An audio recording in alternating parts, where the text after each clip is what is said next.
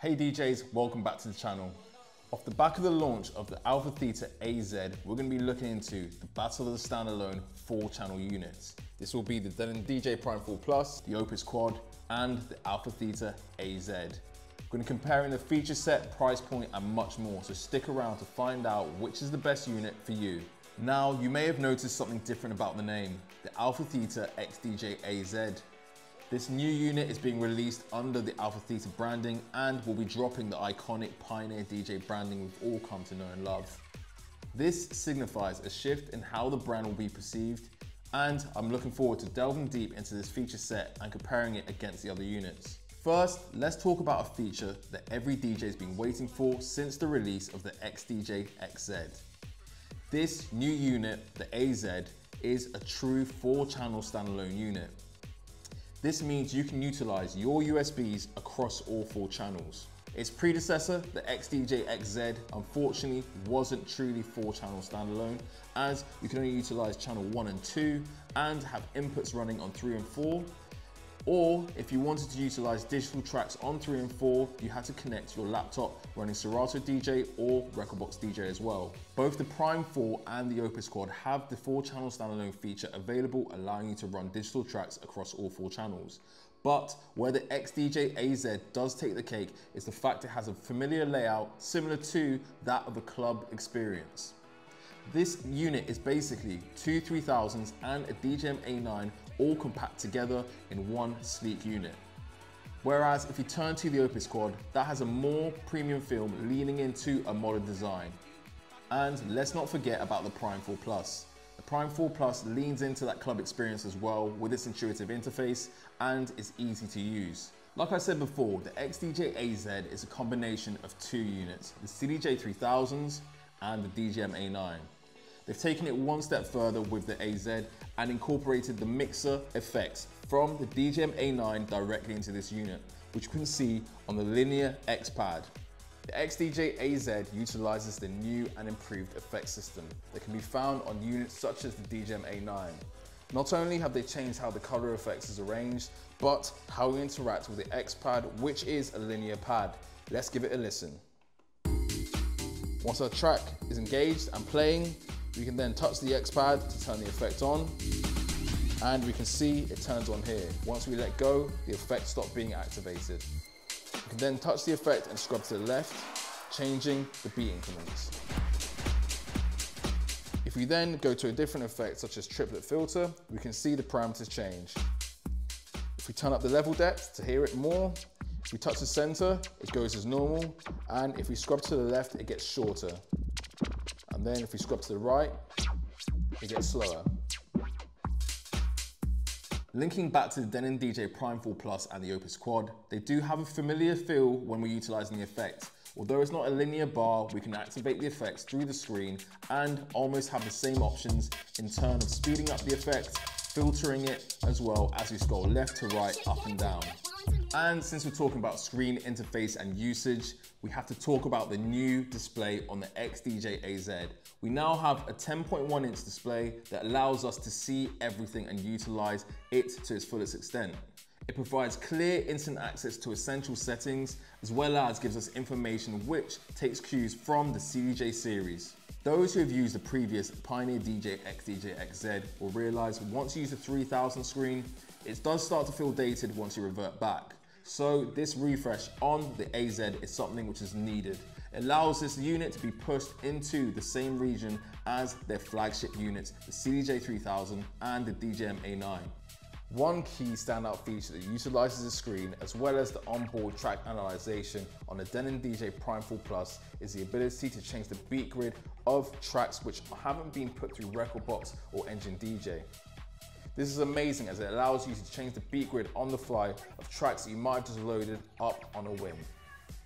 This can't be found on the Opus Quad or the XDJ-AZ, so it's one of my favorite features to utilize on the Prime 4 Plus. And let's not forget the Opus Quad in this conversation. The Opus Quad has something the Prime 4 does not have, and that is 3 screens. although this feature has been transferred across in a way over to the XDJ-AZ. We can actually utilize the on-jog displays by double tapping the display button, which is the shift function. We also get additional information displayed on our on-jog displays. This includes our hot cues, as well as our pad effects and what effects we're utilizing, the different beat increments that are available when we switch to an effect like slip roll. This allows you to have a multitude of multitasking capabilities, allowing you to even mix two tracks and also perform some track maintenance on the main screen at the same time. The Denon DJ Prime 4 is a powerhouse in the standalone DJ market, known for its exceptional flexibility. It offers 4-deck mixing, a multi-core processor, and a large high-resolution display, making it perfect for DJs who need robust hardware at the club, on the road, or even at a private event.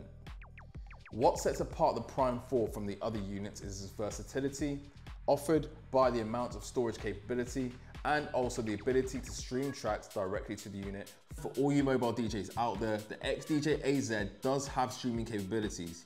You can connect this unit directly to Beatport. Although other major services aren't available, we do hope to see this in the future.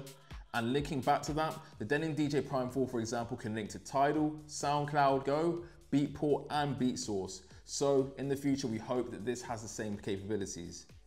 That's where the Denon DJ Prime 4 does shine, but it's nice to see that we can connect to Beatport and still access a streaming service on the AlphaTheta XDJ-AZ.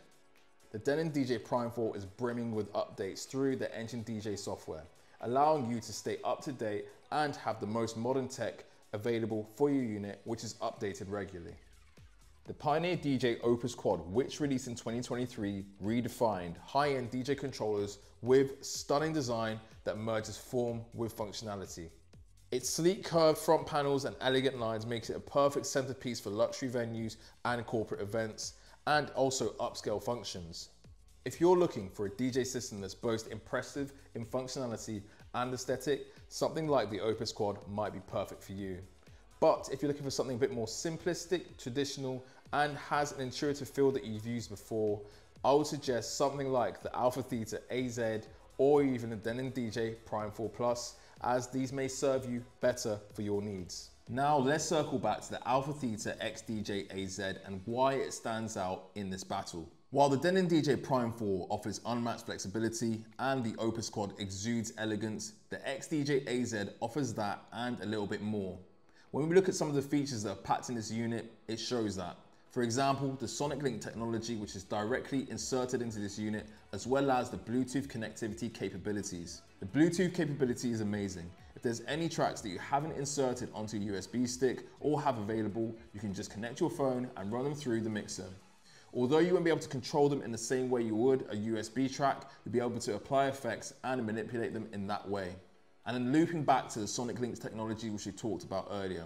This made its first appearance on the Wave 8, and this has now been implemented on this mixer, allowing you to connect your HD F10s directly to this unit, allowing you to have a wireless DJ experience. So which standalone system takes the crown? If you're looking for total flexibility, the Denon DJ Prime 4 is hard to beat with its multi-layer performance and streaming options, as well as value for money and portability, especially for mobile DJs. The Pioneer DJ Opus Quad offers us a sleek, reliable design that's perfect for any event where the stage is also part of the decor. And it doesn't compromise on beauty against performance and encapsulates both together into one sleek unit. And finally, the AlphaTheta AZ, a fresh perspective. With a streamlined interface, cutting-edge technology, and abundance of connectivity, this unit is built with the future of DJs in mind, combining two units, the CDJ-3000 and the DJM-A9, all together in one sleek package without the large price tag. Which one do you think is the king of the standalone units? Let us know in the comments section.